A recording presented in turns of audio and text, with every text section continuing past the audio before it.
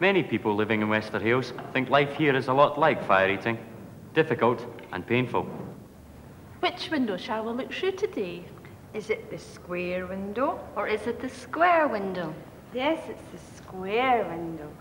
Lift the lock, ready to knock, it's play school. Here is a lift. Won't go up. Won't come down. I'm stuck, I'm stuck. Lift the lock, ready to knock, it's play school. Here is a damp. Through the ceiling. On the floor. That's Wester Hailes. Lift the lock, ready to knock, it's play school. Broken homes. Unpaid bills. Broken lifts. Dampness.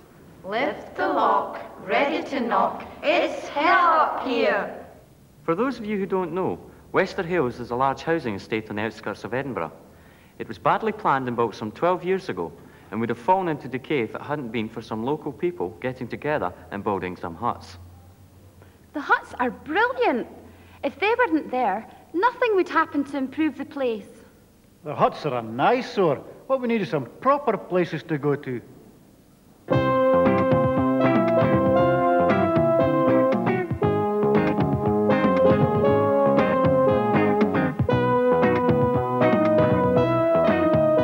"15 huts have been built up to now by local people, most without much public money to help them. They're used for all kinds of self-help community activity.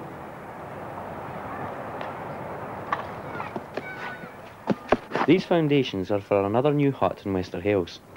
One of the people whose group is going to benefit is Mary Quinn. Her story is typical of many. What the planners gave us was, they gave us houses and they gave us car parks and roads and nothing else. And then the huts started going up. There is no escape from the fact that the huts have made an enormous contribution. There hasn't been a penny of public money spent in the development of any of them, apart from the very small amount of urban aid and offer. Oh, I was a very frightened person when I first came into the community. I had recently stopped drinking, and this had left me with agoraphobia.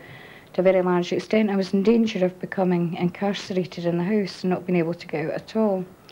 I had to rely on my family to help me get out of the house, help me get down the road, things like that. And eventually I managed to struggle down to the community workshop, and I found a great deal of help and support down there.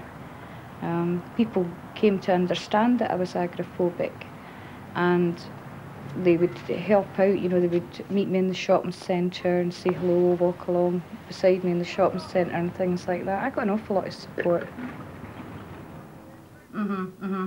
Well, some doctors are more thoughtful in this way than others. Some have more understanding of what agoraphobia is all about, and agoraphobia really is what you're talking about. When I got a hold of an issue that really motivated me and was affecting myself and members of my family and the people round about me, then I decided that I wanted to get more involved. In isolation, you can do very little. You have to get out there and meet other people, link up with other people who have the same kind of problem, and get together to try and overcome them mutually. And then gradually increase it day by day, but it's a long, slow kind of process.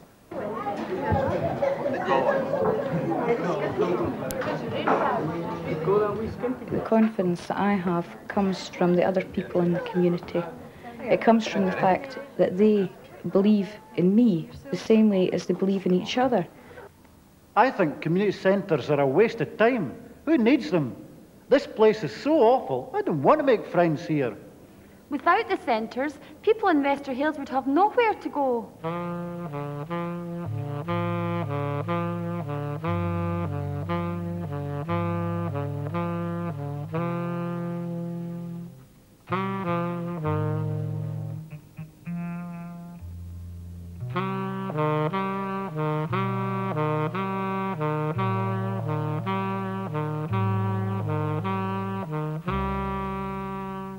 Here, Etty. Ah, hello, Madge. Do you know what they're going to do to Wester Hailes? They're going to improve it. Oh, they're going to improve it.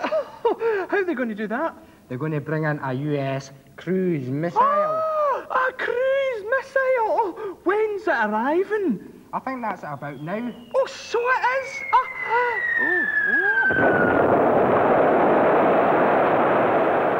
Here, I don't think I like this very much, Madge. I think you're right, Etty. I think I liked it the way it was before. Can you give me an update to see if we're prepared to move that hut, yet or not?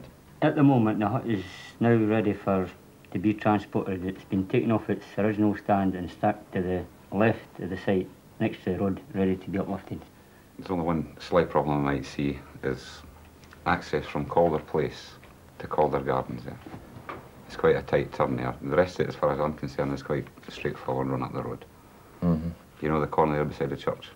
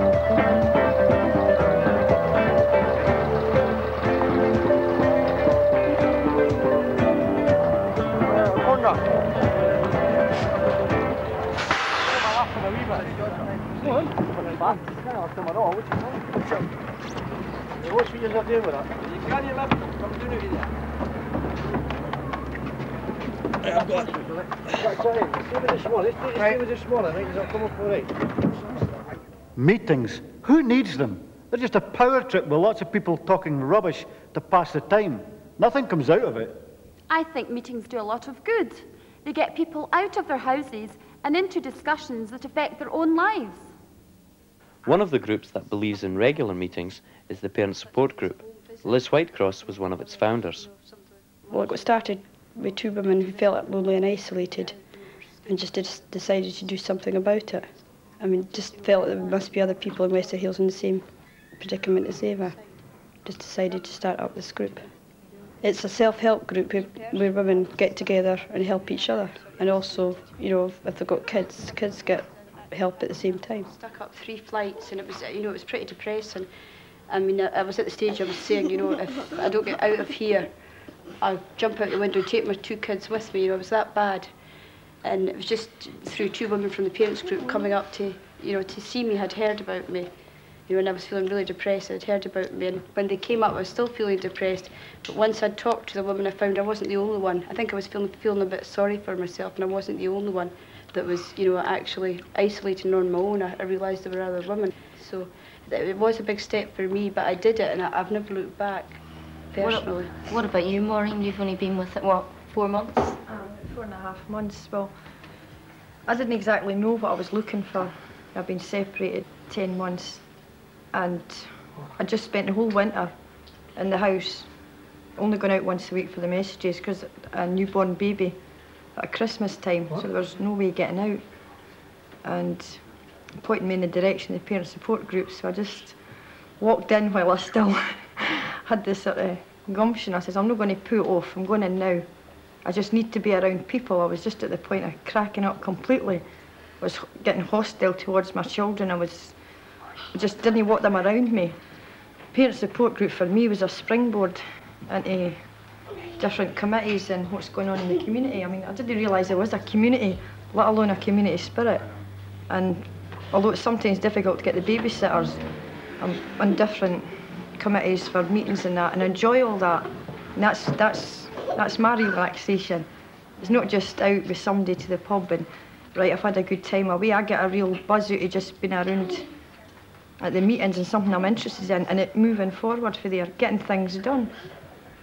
I wouldn't leave Wester Hailes now if I got sort of house bought and paid for anywhere.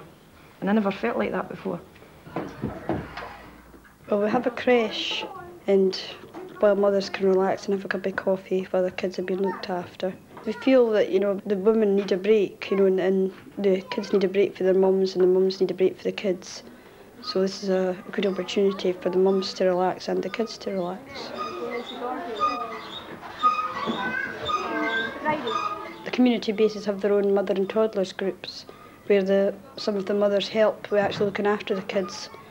Some of them stay different days to help looking after the kids, and they take it in turn.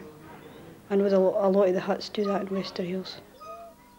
One of the main problems I'm sure you've all encountered is the dole, the DHSS. I'm sure a lot of the mothers have certain kinds of problems, and we use these problems using the psychodrama, and sometimes using these problems helps them to, get rid of their horrible feelings that's inside them. Come on. Can I help you? Bloody hope so. I've been waiting on a gyro for 3 days. What's your name? I phoned yesterday. I was told I would get it out. Where the hell is it? Name? Hardie. Ah, yes, I'm afraid your file's been mislaid. It's been mislaid Until for 3 we find days. it, we can't send a gyro out. That's the rules. What do you mean you can't send a gyro out? That's the rules. We just cannot send a gyro out. Right. What do you mean? You mean I have to do with money? What's my parents supposed to eat? Fresh air? Well, I'm afraid... Well, you better just say nothing. You better get up and do something about it. There's nothing I can do. What am I supposed to do? How am I supposed to feed the Excuse me, madam, but is this your child? Yes, unfortunately. Well, could you please keep it in order? You behave. What's your name? Hardie. Hardie. Oh, yes, I'm afraid we did misplace your file, Miss Hardie, but I promise it will be through here by Friday, so we can send your cheque out. It should be there next Monday or Tuesday, OK? That's not good enough. I'm What sorry. do I feed them on? I've got nought in my cupboard at home. What do I give them? Behave. Couldn't you get a loan of a friend or your parents to give you some No, money I until the cheque couldn't. comes They're through? on Social Security. Well, I'm No. sorry, madam, there's nothing else I can do about What this. do you mean there's nothing else you can do? I've got 3 kids in the house. How am I supposed to feed them? I'm sorry, madam, but you will have to move, OK? No, that's just no good enough. I'm sorry, there is nothing we can do. It's out of our hands now. Need the toilet, Mummy. Well, I'll just have to phone the police. I'm very sorry. You want to phone the police? OK, I'll give you something to phone them for. Here she is. You feed her. And nothing. Madam, we cannot take your child. Madam, you cannot leave your child here. Come back.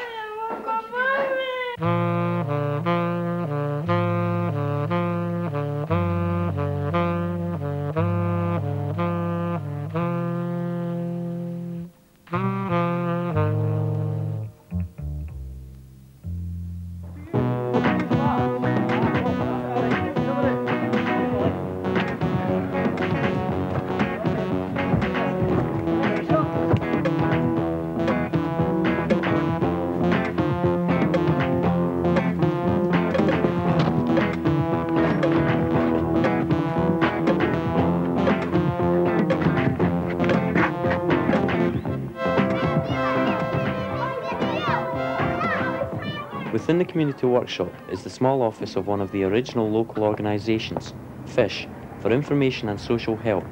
Sylvia MacLeod helped start it. Hello. Have a seat. I came in last week here about a tax problem and you said it was going up. FISH was started because of the lack of any kind of facilities in Wester Hailes. We can give them the advice on basic rights, supplementary benefits, social security, various rights to single parents. We do a lot of debt counselling.